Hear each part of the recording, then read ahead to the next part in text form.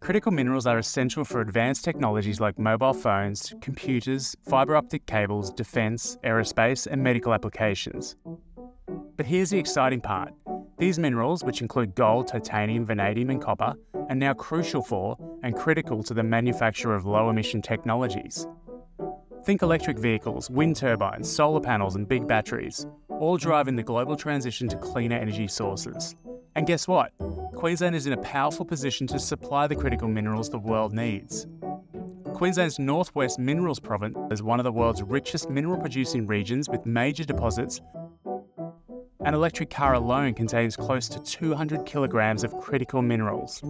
And it's this growing demand for Queensland's critical minerals that will create economic opportunities and good jobs across the entire state as we transition to net zero.